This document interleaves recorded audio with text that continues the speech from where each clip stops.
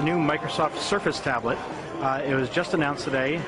The one here is Windows RT version, and it's 1.5 pounds and 0.4 inches thick, which puts it on a par with most other tablets these days. The display is 10.6-inch ClearType HD. It's covered by Gorilla Glass. On the sides, there's USB 2.0 and a micro SD slot.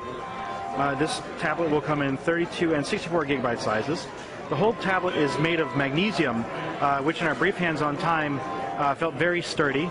And as you can sort of see here, there's a little kickstand that pops out in the back, which makes it convenient for typing. Also attached to these tablets is a magnetic keyboard, which has a little felt-like cover. You can see there's a few different color options here, and they say you're supposed to type twice as efficiently as on the screen itself.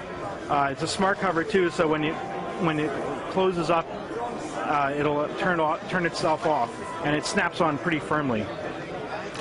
This is the RT version. There's going to be a second version that's going to be a little bit thicker, that runs Windows 8 Pro and uses an Intel Core i5 processor, new Ivy Bridge processor.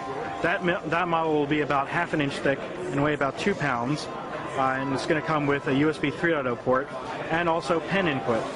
That version will come in 64 and 128 gigabyte sizes, and will be available for about 3 months after Windows 8 general availability, and should cost around the same as Ultrabooks. This version, the Windows RT version, it will come in a 32 and 64 gigabyte size and be available right around the same time as Windows 8.